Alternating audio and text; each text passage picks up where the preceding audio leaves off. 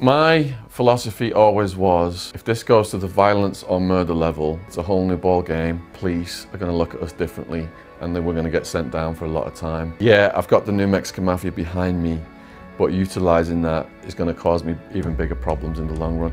Just the fact that they're behind me and people know is enough of a deterrent to give me that street cred and keep the debts getting paid. So I moved over about 100 miles or so away to Tucson, a $1 million house on a mountain in a gated guarded community, Vacas, where you couldn't even get into that neighborhood without going through a guard. Bill Banana was up there, and further along the mountain range was Paul McCartney. Beautiful, most beautiful place I've ever lived in my life. That's where people in Tucson want to live. That's where the people of Tucson, it's like a dream. I would go to the mailbox and there would be deer around the mailbox. The lightning would bounce down the mountain off the house, and when there was the rain, a waterfall would form at the side of the house in a little stream. Oh, it was amazing.